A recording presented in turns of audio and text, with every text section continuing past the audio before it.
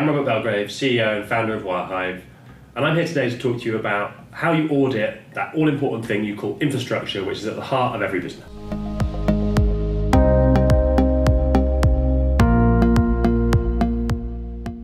So why might you undertake an infrastructure audit? Well, there are a number of different reasons, but often it starts with cost.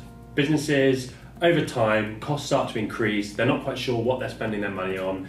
Auditing everything that you've got and understanding how it all fits together helps you get a handle on that all-important cost base. But there are other key reasons too, such as compliance. Compliance can be seen to be a bit dull, but it's a huge risk to a lot of businesses, and particularly again over time as things spread out, you start to lose track of what's in place where, and with things like GDPR around the corner, cybersecurity essentials, and some really high-profile data breaches over the last few years, getting a handle on that all-important compliance element of your business is really important too. One other really common thing that comes up is around staff turnover.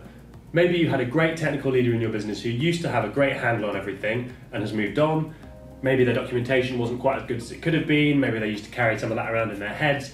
Undergoing an audit is a great way to just kind of go through that check and balance you need to make sure you understand what you've got, where it is and how it's being used, and ultimately to protect your business from outages, cybersecurity disruption, and all the other negative stuff that can happen as a result of not knowing exactly what you've got.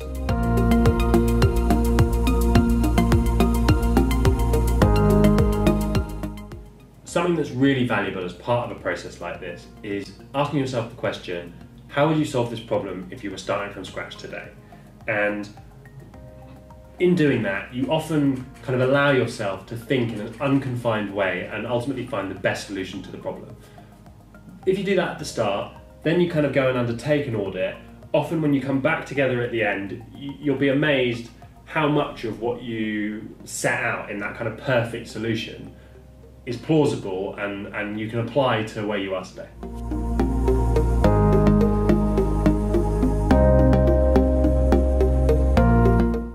And so you've decided you want to do an infrastructure audit. How do you do it? The first thing to think about is the approach, and there's kind of two key approaches to doing these audits, which is the top-down versus bottom-up conversation. Top-down, as it sounds, you start with your leadership team. You start with your strategic goals for your business and you kind of work your way down through the organisation. So, that might be thinking about what your business plan looks like for the next 3 years. It might be looking at where your product roadmap's going. It's kind of starting with the bigger, kind of more holistic side of things. And then maybe you filter down to the detail and you start to look at what you've actually got and how it all fits together. This is quite common. These processes tend to get triggered by leadership teams, and so often the natural way you might approach this is top down. But the alternative is bottom up. So what does bottom up look like?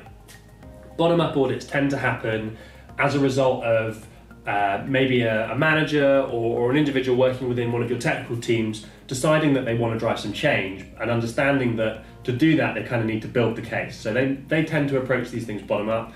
And what does that look like? It looks like starting with the ones and zeros and the really low level detail, fixating on the finest minutiae of what you've got, how it's all put together, and then kind of building up from there. So rather than thinking bigger picture about business case, you tend to start thinking about how many servers have I got, which cloud providers am I using, what are the business applications I have in place, maybe thinking about things like service desks and all the kind of technical integration side of your business as well, and then building the case up from there. And I don't think there's a right answer to this. I think it depends on the problem you're trying to solve, what type of business you've got, and often who's leading that process as well, because I think it's very hard if you're coming top down to think in the detail, and equally it's hard if you spend your life in the detail to think bottom up.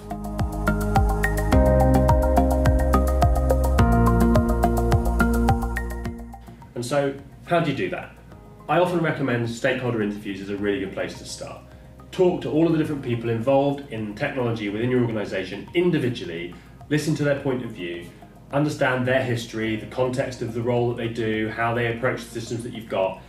You'd be amazed what comes out of it. And I've always found when you go through this process and then you kind of collate the feedback that you get at the end, you start to see the patterns, and actually from that alone you can often paint quite a clear picture about where an organisation is with their technology.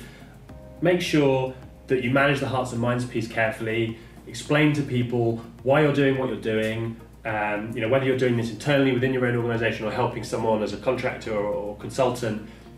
Setting the scene early on with people is very important, making sure that you're facilitating that change carefully, and ultimately take people on the journey with you, and then you'll get the best value from them.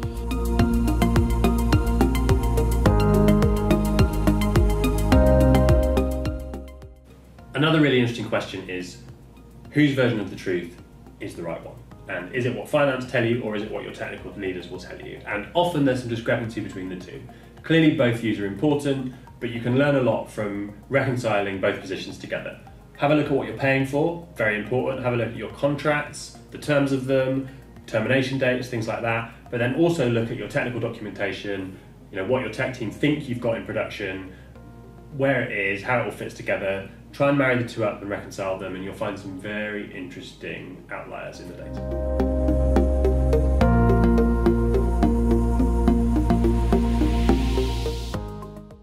Most businesses are already working with some sort of cloud service, and what that means is that you probably already have some physical equipment still on premise in your business, but also some equipment that's virtualized either on premise or already in the cloud. And just understanding the difference between the two can be very helpful when approaching this audit. You probably won't be able to go and touch all of the equipment that you're using. Some of it may not actually be a physical piece of equipment at all. On that note, however, there will be physical pieces of equipment that you may simply not consider. One of the areas that we sometimes touch on with people is things like door furniture, so the swipe card readers for security controlled doors. Pretty much every single one of those probably has a small computer buried in the roof or the wall. If you're doing a true infrastructure audit and you want to understand all the technology in your organisation, you need to consider those sort of edge case options as well.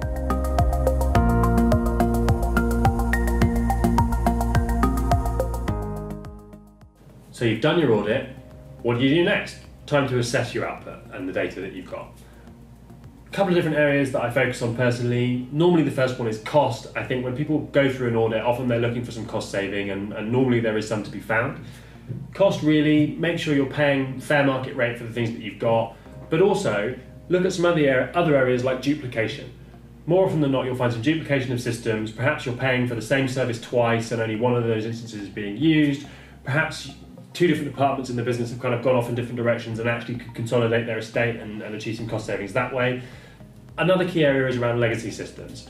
Often as businesses grow, the legacy systems tend to be left in place. It's difficult to replace them, inconvenient to rip them out, but actually, particularly through the lens of compliance and security, maybe not the best thing to leave those in place. So legacy systems is another key area to focus on. And last but by no means least, is everything you've got truly fit for purpose? I think if you approach these questions through that sort of clean slate mentality that I mentioned before, if you started today with a blank piece of paper, would you put that system in place? Is it truly fit for purpose? And in evaluating that, you need to think about what's the actual cost to the business of not having the more up-to-date system that might do things more efficiently, faster, or maybe even for a lower cost.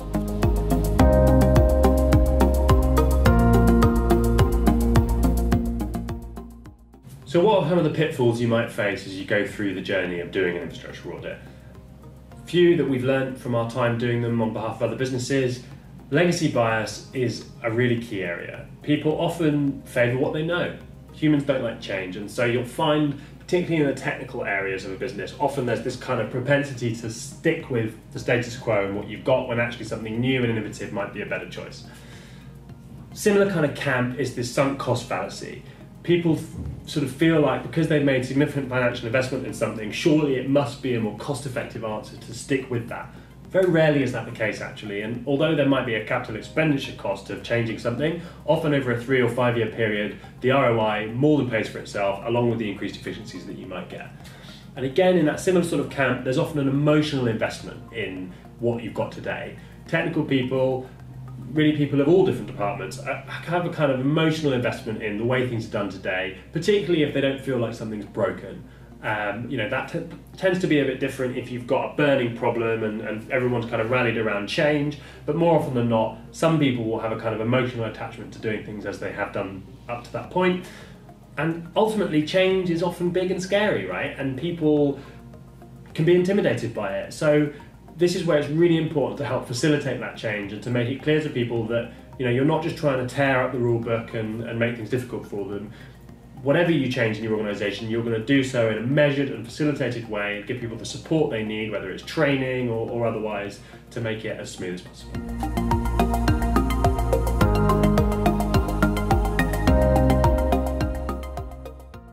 So let's summarise the process of an infrastructure audit, because I think often people fixate on what value am I going to get from it? Am I going to save money? You probably are. Am I going to improve the documentation in my organisation? Almost certainly you will. Am I going to help people feel more aligned with each other and understand the pros and cons of different departments' decisions? In my experience, you do, but actually, even if you didn't do any of that, this is still a really valuable exercise, because without truly understanding what you have in your business when it comes to technology, it's very, very hard to make good decisions about what to do in the future.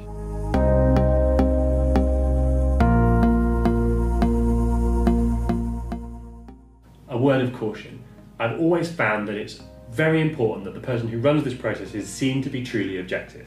Now, many people have big enough organisations that you can find somebody within your kind of frame that can fill that role. But if not, I'd always recommend finding a great third party who you can trust to help run this process for you as a truly objective person, particularly from the areas of things like stakeholder interviews, where that lack of personal relationship can be very powerful.